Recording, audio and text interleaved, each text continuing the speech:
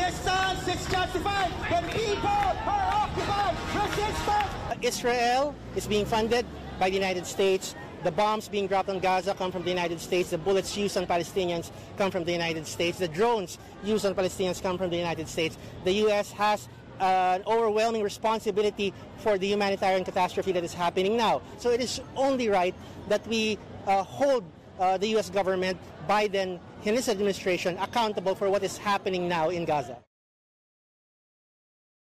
Thanks for watching. Stay updated about breaking news and top stories on the NBC News app or follow us on social media.